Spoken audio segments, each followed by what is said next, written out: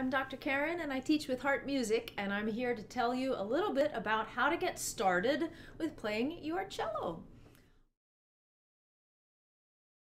So we have the end pin, and we want our cello, we don't want it to be straight up and down. We don't want it to be like really way far away from us like this. We want to find just the right spot for it.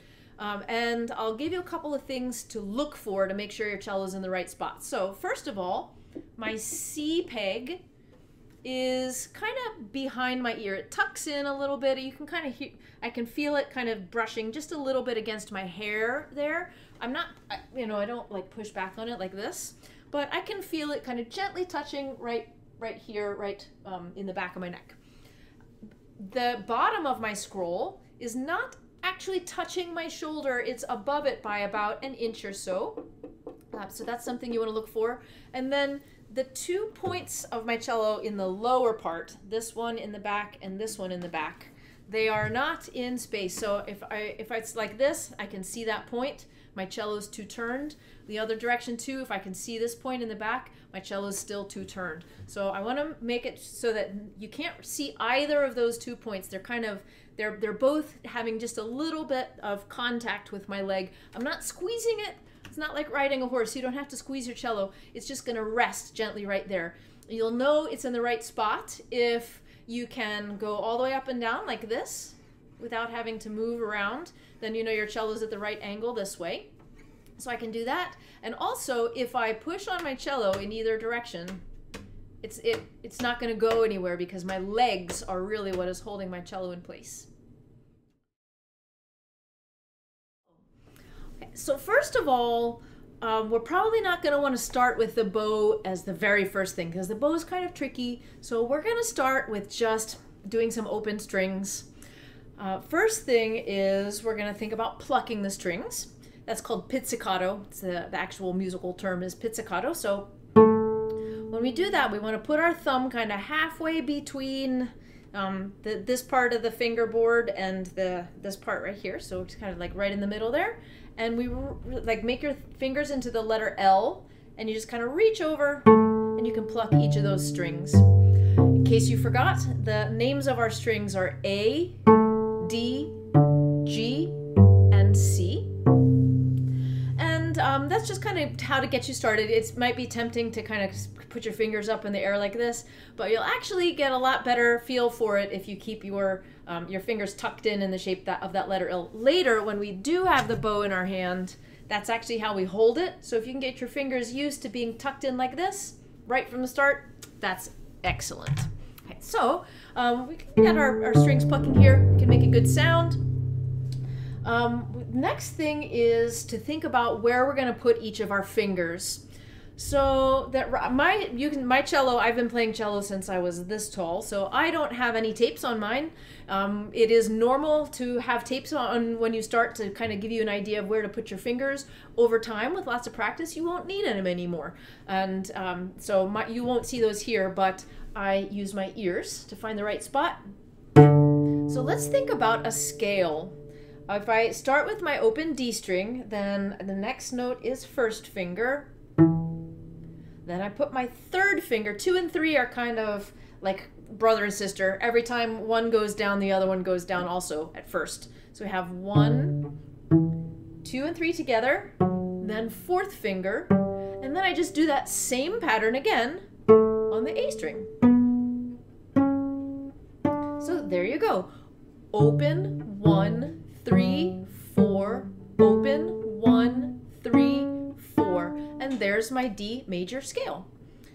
You can actually use that same finger pattern starting on any of your open strings, and it will be that scale for that string. So if I do G, open, 1, 3, 4, open, 1, 3, 4, and there's my G scale. And then of course with C, open, 1, 3, 4, open, 1, 3, 4. So you can use that very same finger pattern for all of your open string scales. Let's take a look at how I was actually putting my fingers on the strings. That's important. We don't want to do anything. We don't want to squish them down like this, or like hold it so tight that you can barely stand it. We want to think about getting our fingers all the way down to the fingerboard without having to squeeze. We don't want to use our thumb really to squeeze those that are the neck of the cello. So what I do instead is I keep my elbow nice and high, and I'm just using it's like a falling, like my arm is kind of falling down into the string like this. When I do that, I don't actually even have my thumb like touching the back of the neck at all. It just kind of falls down in there. We're gonna get that string all the way down to the fingerboard with nice curved fingers. We don't squish like this, just my fingers being curved and my elbow being high. My arm is plenty heavy to get those strings down all the way without having to squeeze. That will be important later because we don't just stay here. Later you'll learn how to move around up and down on the instrument. So if you can right from the beginning not get in the habit of squeezing your thumb like this, that's definitely a good thing. Step 2, once you get comfortable with that, we have to learn how to hold this kind of weird thing here. First of all, when you get your bow, it will probably be loose like this. So see, I've unscrewed this screw at the end of my bow, and the hair is kind of just like loose. You can see that it's kind of flopping down here.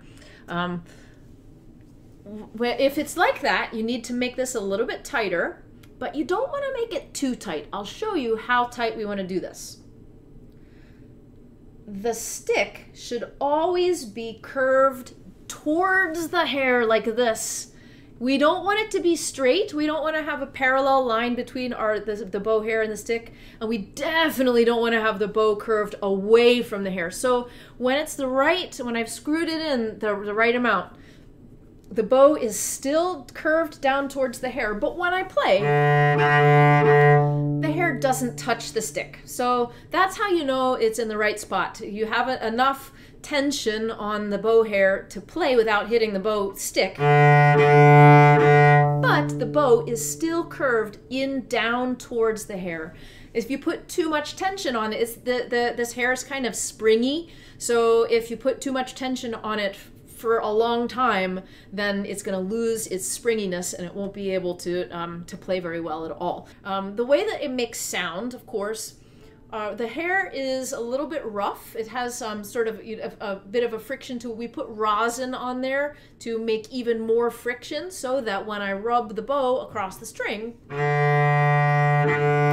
it makes the string vibrate and that makes a sound. This is rosin. It is like a little bit of a sticky stuff. It's made from refined tree sap. And the way that you put that on is just kind of careful. You don't need to do it really fast. You can kind of slowly rub the hair on that rosin and go up and down just like really 3 times. You don't really need that much. If you play and you can see just a little bit of white stuff on the strings where you put the rosin on, that's plenty. You don't need to put on so much that it makes like rosin dust fall everywhere on your instrument. Probably the hardest thing about learning how to hold your bow is learning that you don't have to squeeze it. We're so used to, especially things like this, where you don't want to drop it on the floor. We're used to holding things pretty tightly. But our bow is the opposite. We actually, if your fingers are just in the right spot and your thumb is in the right place, you can just rest your bow on the string with really, really loose, relaxed fingers, and the string will hold up your bow like this. If our cello was straight up and down, it would fall, but because our cello is sort of at an angle, you can relax your fingers and that bow won't slide off the string. It takes a little bit of practice, but it's worth it. Okay, so what I do is I put my fingers on the bow like this. If you can see, I'm gonna make the hair of the bow point towards you, so it's like it's pointing away from me. And I just take my 4 fingers and I lay them on top like this so that my fingers are actually kind of like touching the bow. Notice my thumb is just kind of hanging out down here. Some really important things, especially, can you see where my middle finger has landed? It's sort of halfway on that silver thing and halfway on the edge of the hair. This is the only place where you are allowed to touch your bow hair. The rest of it, we want to keep that clean. If your bow hair gets dirty with like finger oils or hand lotion or butter or whatever else you have on your hands, it won't actually play. That friction that makes the sound, it won't happen unless we keep the bow hair clean. So this is the only place that you really want to touch the bow hair at all. So my middle finger's here. My other fingers are just kind of resting. My thumb is still in space. And what I'm going to do is I'm going to roll the bow this way so that my fingers have kind of bent. If I do it from the side like this, you can see my fingers are sort of bending as I roll the bow back. My wrist is not doing anything. My wrist is not going up and down. My wrist is staying right there, and just my fingers are curling around the bow. Then the last step is to reach your thumb forward like this. Okay, so you can see my thumb is curved. I'm not doing a banana thumb like this. I'm not really squeezing it like that. My thumb's I just found the right spot for it, which is right here, right in between, right where the frog ends and the stick starts. That's the right spot for my thumb. So I kind of just find that right, lay my fingers across, make sure my middle finger is halfway on the silver, halfway in the hair, roll that around, reach forward with my thumb, and there you go. Notice I haven't let go with my other hand because I don't want to squeeze my bow. If I try to show a bow hold like this, then I have to squeeze my hand. If I'm like this with my bow pointed straight up and down, then that works. My fingers are still loose. I don't have to squeeze it. But the second I do this, my fingers squeeze, and then that's not the right thing. So hold on to it with your other hand. Let your fingers feel relaxed, and then you can kind of rest the bow on the string. Check, make sure your fingers are still relaxed, and then we're gonna start with some nice short bows. Just kind of stay down here. It's kind of hard to get all the way to the end because where our elbow over here also has to learn how to straighten out like that when you get towards the end of the bow. We always want to have the letter L or the letter T. We don't want to have the letter X between our bow and the string. We want that to always look like the letter L between our string and the bow, or the letter T. So it actually takes a little bit of time to teach your elbow how to do that. So for now, when you're just beginning cello, you can kind of keep things right down here, right in the lower half. That's what we call that.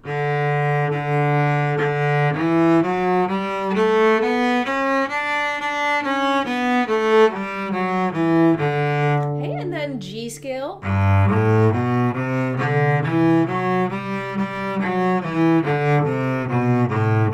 And C scale.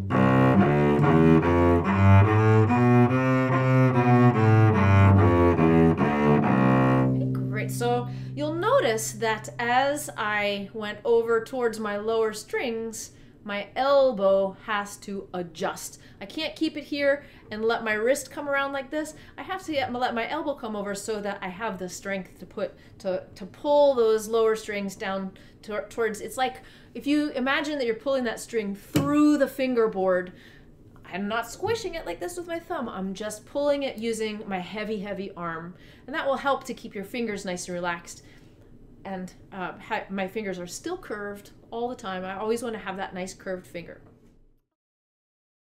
The other really important thing, since we're all kind of at home right now and we don't have as much contact with our orchestra teachers and our private teachers as we used to, we kind of have to think about how to tune our cello, because usually our orchestra teacher can help us with that. But since we're at home now, we kind of need to be able to do that all by ourselves. So we have two things that we use to tune our cello. These are called the tuning pegs, and there's one peg for each of our 4 strings. Then these down here are called fine tuners, and we have one of each of these. These are screws, and if you screw it in, then you're going to make the note higher. If you screw it out, then you're going to make the note lower. So you can use a tuner. Some smartphones, you can find a lot of free apps on a smartphone, or they actually make a little device that helps you that's called a tuner. There's probably a website that your orchestra teacher can help you find, but we have to first get our strings in tune. I'll show you mine, And what the tuner looks like is this. So you can see there's like a little thing that kind of goes back and forth. And when I play my note, that thing that goes back and forth, our goal is to get it straight up in the air.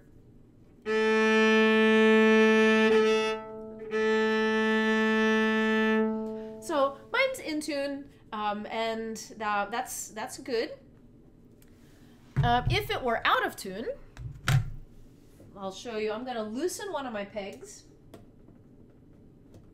So this is the same note, the same string, but I've made it purposely out of tune. So what I do is, these pegs are kind of shaped like a cone. So as I turn that, I also have to push that in.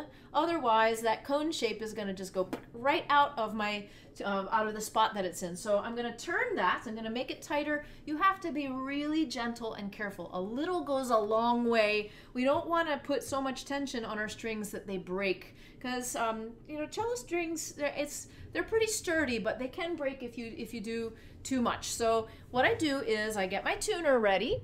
I'm going to keep mine over here where I can see it, and I pluck it, I look at my tuner, and I say, okay, well, I have to make this go higher, so I'm going to make this tighter, and I'm going to gently push in and turn the tuning peg. It's again, you only want to do it a little bit. You have to feel like you're pretty strong. Almost there.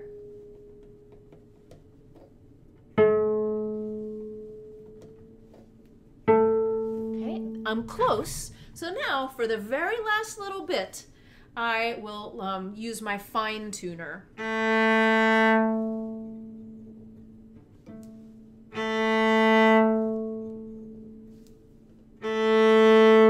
So if you kind of see what I'm doing, I bow my string and I'm looking at my tuner.